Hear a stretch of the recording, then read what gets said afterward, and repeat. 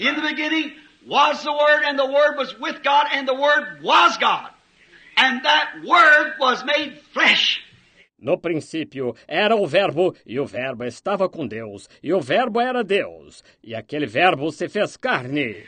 God's thoughts was expressed in a human body, made flesh and dwelt among us. There you are. Os pensamentos de Deus se expressaram em um corpo humano, se fez carne e habitou entre nós. Aí está. Now, if you have eternal life today, you are in God by God's being in you. You are God's express thought.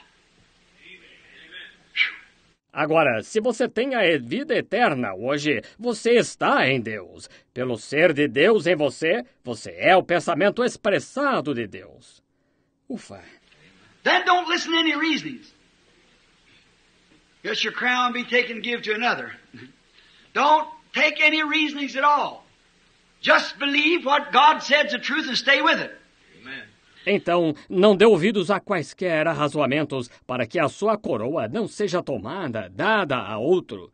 Não tome quaisquer arrazoamentos em absoluto. Somente creia que o que Deus disse é a verdade e fique com ela.